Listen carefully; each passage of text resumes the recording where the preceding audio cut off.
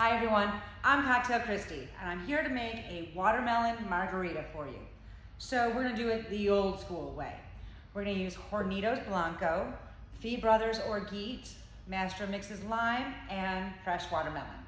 So what I'm gonna do is I'm gonna take my mixing tin, and I'm gonna put a couple cubes of ice in there. You don't need a lot right now. And then I'm gonna just I cut a nice chunk of watermelon, and I'm going to use my muddler. Make sure to cover your hand up so it doesn't go flying everywhere.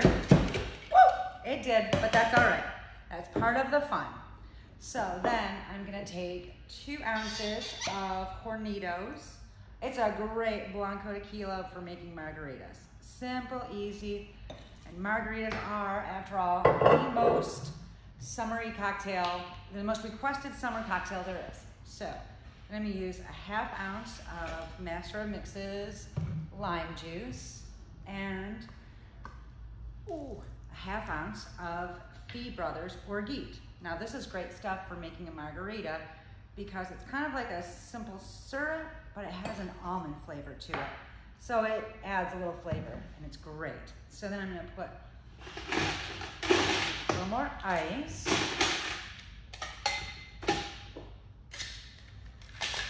This one you want to shake pretty well. Because it's got all that watermelon, you want to break it up a little bit.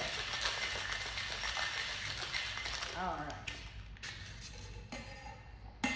So I'm going to strain this into a rocks glass. Look at that beautiful cocktail. Now we're not done. So I decided to do something a little bit different, and I use my foamer. So this makes flavored foam.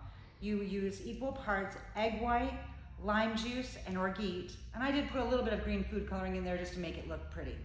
So what I'm gonna do, I use 2 cartridges of CO2, which go in here. And then, let's see, you have to go slowly with this. All right, so now that kind of creates a really beautiful foam, and it actually does taste like citrus. Then, whoops. I'm going to garnish it with a dehydrated watermelon and a little flamingo straw. Now this is my watermelon margarita. Enjoy.